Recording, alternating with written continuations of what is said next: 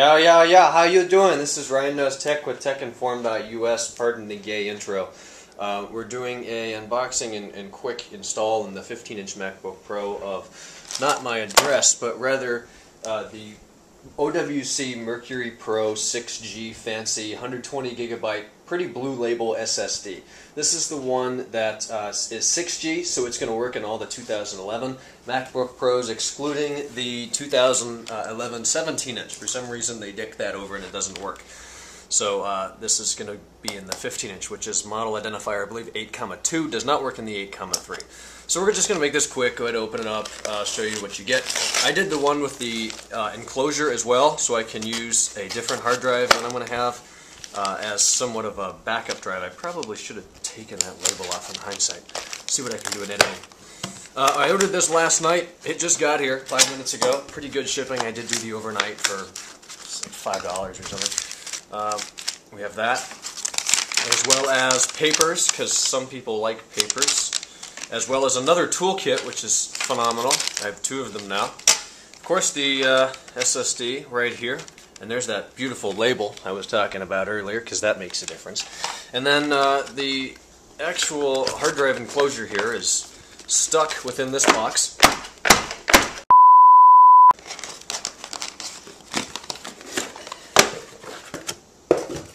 Alright, here's the enclosure. This is just a pretty cheap. It's only a few dollars, I think, if you do it separately. USB 2.0 enclosure.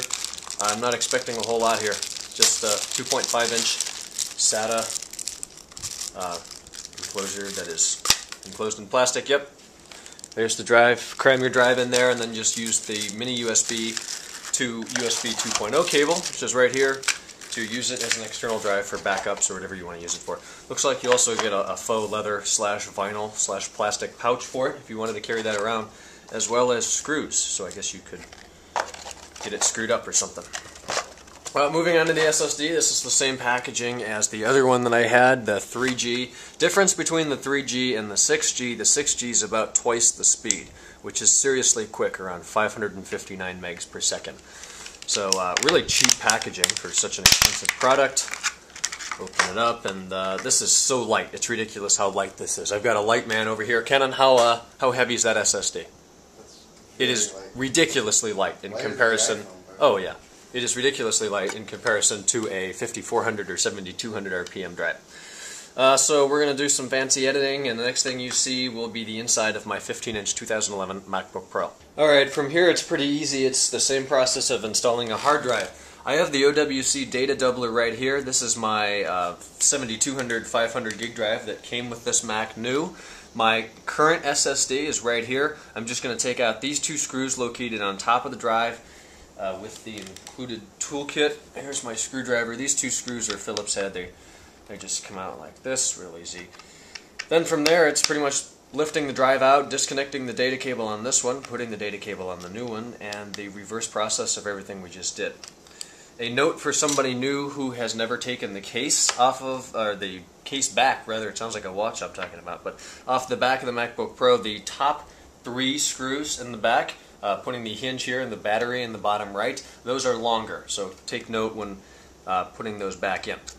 Data cable comes right off the hard drive, or the solid state drive. I need to take these Torx 4 things off and put that on the new drive, and we'll be right back after that to seal it up. Alright, so I got those 4 Torx screws put back in here. The purpose of those, they really just keep it steady in here. If you didn't use those, it would actually move around and rattle into the case back, as I found out once when I forgot to put that in. The difference between the drives, they're exactly the same size, the 2.5-inch SATA. I mean, it's just plastic or titanium or something here. It's just real simple. Cheap casing, that's what's inside of these things that matter. Data cable, real easy to put back on. Just match it up with the pins that are there.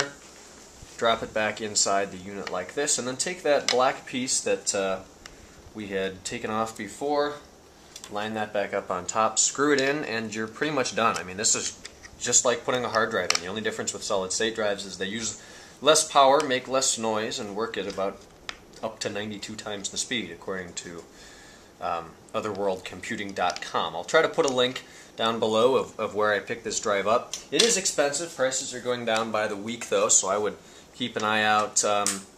This is by far the best SSDs that I have been able to find on the market. Reading tons of reviews of different drives, it would appear that the 6G OWC is the fastest right now.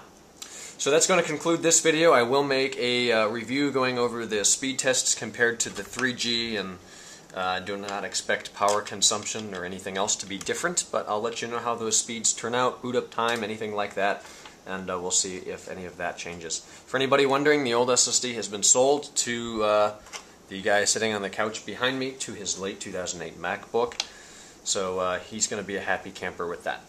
Thanks for watching. Our tech site is techinform.us. My personal Twitter is twitter.com/JamesRSchultz. And I'll try to catch you guys in tomorrow's video for Friday.